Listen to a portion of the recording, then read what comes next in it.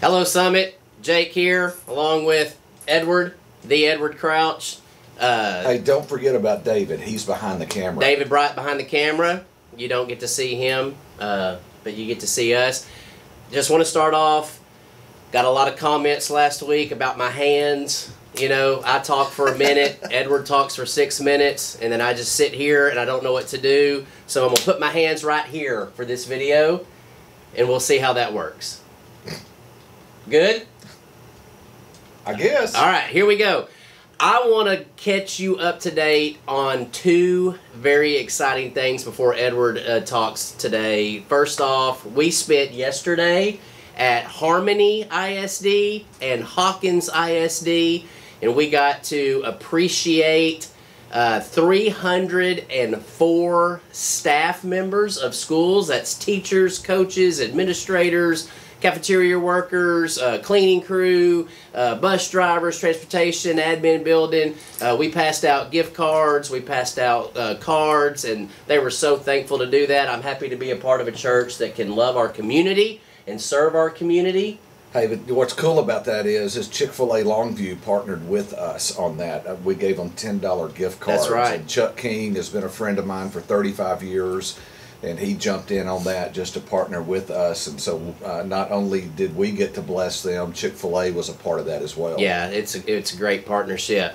Second thing I want to do is celebrate. You know, we've often been known as the Giving Church, and that's a cool thing to be. Our Loved One Ministry, man, we do a lot of stuff with Jim and Denise and his team on Friday that collect all that meat and pass out all that food all over East Texas, and then our backpack program. That's giving food out to the kids in the school districts, and then our food boxes, and we meet needs in the community financially. And we got a call yesterday that Lindy Mosley from Liberty Utilities nominated our church for a program, and we are going to receive a check from Liberty Utilities for $500 that goes into our Loved One Missions program, and they're recognizing us for the work we're doing in the community. And so I just want to say thank you, Summit, because you're the ones that are doing this. You're all of our volunteers, all of the people that work in the backpack program, that donate food, you that give and tithe faithfully so that we can have the resources to meet needs in the community. You're a part of this, and so you've been recognized. You've been recognized for your faithfulness, and so shout out to Liberty Utilities for that. Shout out to you as a Summit Heights family. And on that note, wanted to let you know that we are passing out food boxes because we are in phase 1 of the Texas reopening. We're up here now more often, so Monday through Thursday, office hours. If you know somebody that needs a food box, or you know somebody that's struggling, they want to make an appointment with me to get some help through our Loved One, send them my way, jake@summitheightsfellowship.com, or have them call the church office, and we would love to meet with them. So we're excited. Getting back in a routine a little bit. Yeah. Getting back in the office, still working from home on some mornings, but here a lot more, and it feels really, really good. It does. It does. And Summit, you've been so faithful. Thank you for doing that. You know, this has been a fun week. Jake and I have spent a lot of time together this week. We've had a couple of adventures over this last week. Monday. Tire blowing out. So we've had some fun. Yesterday, he texted me and said, hey, you ought to take me fishing. And so about 4 o'clock yesterday afternoon, we got out on the water, and as we were pulling up to the boat ramp, I ran into a good friend of mine and rolled the window down, and the fishermen always are cutting up and talking back and forth, and he was saying he hadn't caught any fish, and it's been a rough week, and I was telling him that I'd been catching them on topwater, and he said, you know, I haven't caught any on topwater, but then again, I haven't tied on a topwater. And I got to thinking about that, because if you're going to fish topwater, if you're going to catch topwater fish, you got to tie on a topwater. F.B. Meyer, author of the book The Secret Guidance, said this: the great tragedy of life is not unanswered prayer, but unoffered prayer. If you don't ask, you can't expect anything. And I don't know if you know this or not today, you probably do, but today is the National Day of Prayer. And I was thinking about that conversation with that guy yesterday, not catching any fish, and then I was praying this morning, and I was thinking, no, if you don't ask God, then you really can't expect anything. You got to tie on the lure. You got to put it out there. And, this National Day of Prayer takes on a whole different meaning, with the pandemic and all the things that are going on in our culture and what's happened this year. Some of you, we've said over the last couple of weeks, you have genuine fear to re-enter. Some of you guys need prayer over that and have been praying for that, and we've been praying for you on that. And, I think about our government officials, and, there's a lot of conspiracies going around, Jake. I'm not into conspiracies. The only conspiracy I buy into is you take me fishing and you give me a lure to see that it doesn't work, so the lure you're using catches all the fish. That's the only conspiracy I buy into.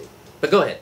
So anyway, one thing we can do is not pay attention to him, but really pray for our government and our officials and these guys and these ladies who are making decisions, regardless of what side of the political world that you're in, is we pray for our officials, because this is a new world. This is a new thing that's going on. We've never seen this in our history. And I was reading this morning James chapter 5, where he says this: "Therefore confess your sins to each other and pray for each other, so that you may be healed.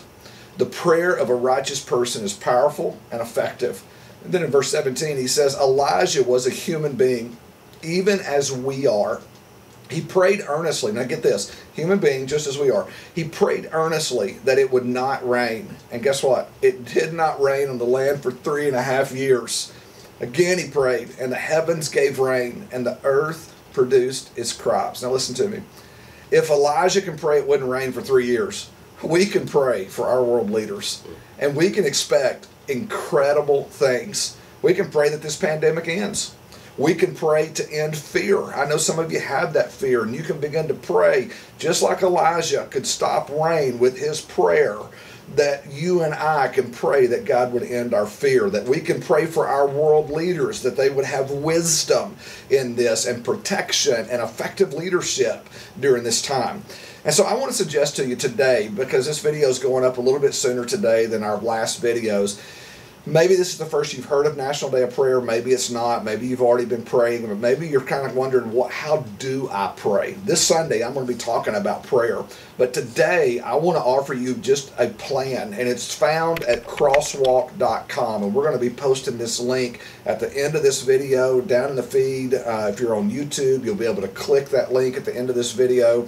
That'll kind of give you a plan of how to pray today, and not only today, but going forward. And when you look at it, it's a comprehensive plan. In fact, when I looked at it earlier this week, I was like, holy cow, that's huge. There was just all kinds of stuff on there. And so don't get overwhelmed. Here's what I would say to you. Pick your passion and begin to pray. You might just pray for our leaders locally, right here in Wood County.